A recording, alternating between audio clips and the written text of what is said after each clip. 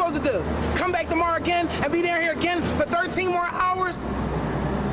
Now at noon, emotions running high as thousands turn out for Philadelphia's parking ticket amnesty program, only to be turned away after waiting in line for hours.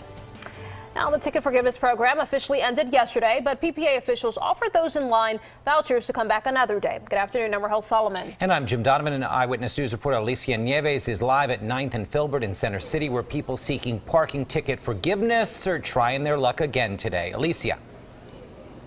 Yeah, Jim and Rahel, they are back out here today despite some of the frustrations from yesterday. But today, there's a little bit of good news. Just take a look. The line out here, not as long as we saw yesterday, so that means the wait is not as long. We probably have about 40 to 50 people out here right now, as opposed to thousands that were out here yesterday. Of course, the crowd that massive because it was the last day of Philadelphia's parking amnesty program.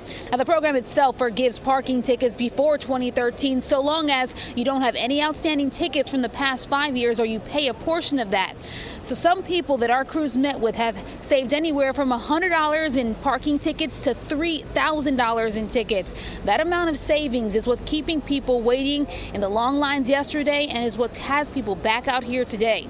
Again, the lines yesterday were so massive that when the parking authority had to close late last night, there were still a lot of upset and even emotional people still out here. The PPA decided to just hand out vouchers for those to come back today. A lot of them did. That's the people we're seeing right now. But one woman our crew spoke to grabbed a chair and actually sat out here all night long. We decided that we had spent so many hours that tomorrow can only be a repeat of, because what's going to happen is all those people are going to come back. They open at 8:30. They'll be lined up by 6 o'clock. So we'll be back to square one. Yeah, that woman saying it was worth it. She is no longer out here. Her tickets are forgiven, and that's what a lot of people out here are still hoping for. We're now live in Center City. Alicia Nieves, CBS 3 Eyewitness News. All right, Alicia, thank you.